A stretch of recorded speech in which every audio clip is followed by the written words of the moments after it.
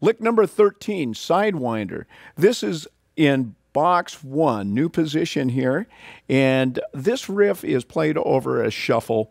It has a descending feel, but also we're utilizing a lot of legato in there, some bends, some pull-offs, some slides. We're kind of pulling everything out on this one. It really gets you down and across the pattern, and you wind up actually down at the bottom of pattern 4, which pattern 5, which is a lot of fun.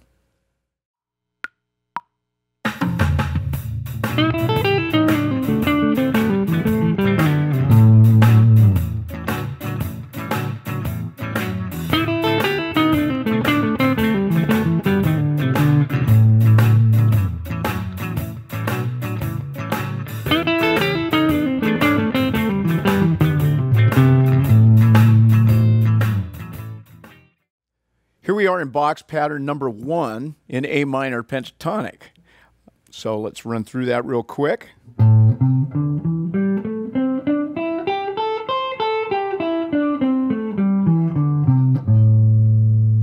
And the riff that we're playing here, we're starting on the G string and we're bending up from D up to about D sharp or E flat, the flat 5 essentially again.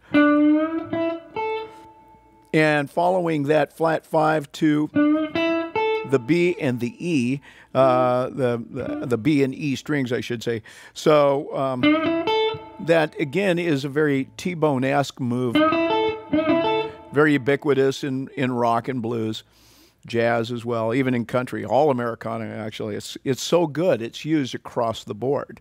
So this riff starts here on G with the ring finger, again using support with the bend. Moving into the B string with that index finger, grabbing at the 5th fret, you're grabbing that E, the 5, and then the root A. Right after that, we're coming back to the B string, but we're going to pull off from the G, from that G note, at the 8th fret with the pinky, either the pinky or the ring finger, whichever feels best for you. Pull off. So we have, okay, so we're,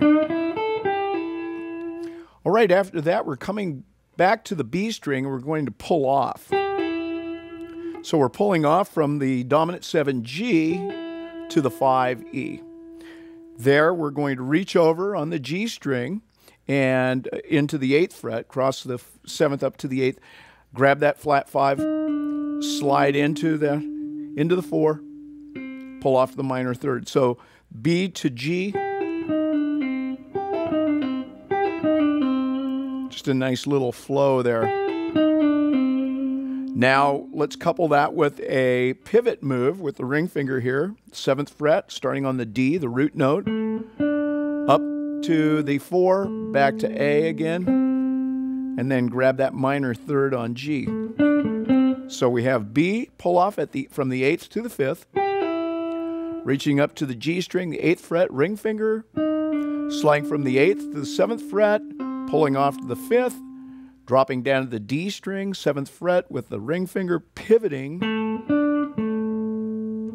coming to the G string, index finger, right there on the 5th fret, that's a minor 3rd. That's where we stop. So you've got that much. We're almost home.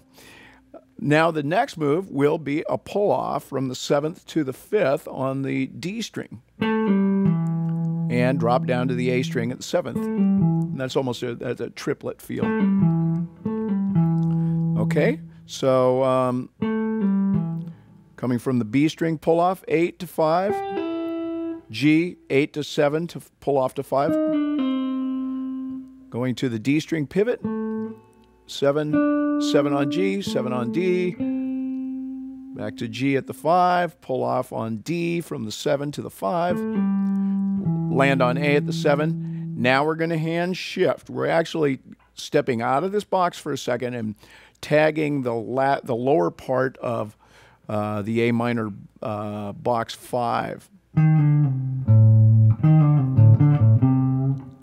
So it's sliding from 6th fret on A to the 5th fret, pull off to the 3rd fret, hit root note, there on the 6th string, 5th fret, ring finger, pivot up to the to that D note, back to A. You can finish up on that C right there. So the whole riff.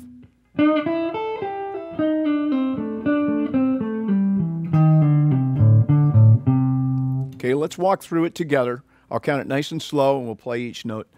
1, 2, 1, 2, 3, 4.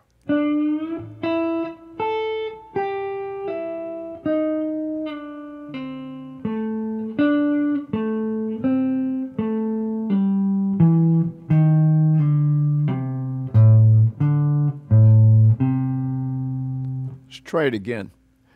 1, 2, 3, 4.